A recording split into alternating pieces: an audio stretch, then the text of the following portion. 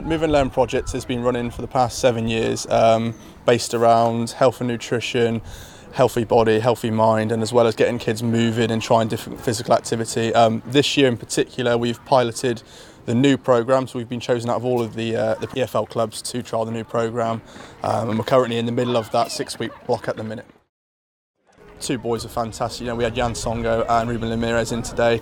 The kids were starstruck straight away, but just seeing the engagement with the players and the children, and I know the impact that's going to have on them moving forwards now. For some of them, massive Argyle fans, that will live with them forever. So for them to come in and be part of our programme as part of EFL Action Day, I couldn't thank them enough for how they've been and the help they put out in the practical session itself. Helping people that are maybe not football orientated to do football skills that maybe they never thought they'd be able to do was just outstanding.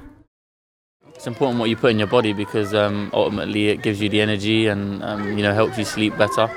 So I just come out here with Yann and come and spoke to a few of the kids and see how they're getting on. It's been amazing, be around the kids. I have a really fun time, come here with Ruben. I think it's really important, to give back to the community. So, I really have fun and bring back memories when I was a kid. So it was a really good time. In terms of the local lot, they go to watch the team, so they are well aware of Plymouth Argyle and what it offers. We've got certain children that obviously play football lots.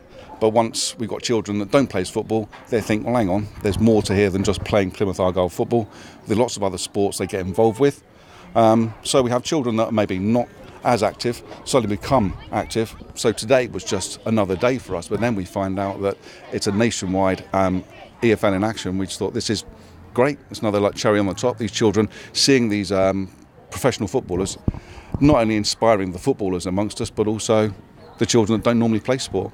If you can get out the house and do something you enjoy and stay healthy and fit at the same time, it's always a bonus. So it's good to to give back sometimes to the community. I think we feel the support when we play, and doing things like this, maybe going to see kids and seeing people that can take an inspiration from what we do, if you can call it that. So it's really good to just give back and put a smile on their faces.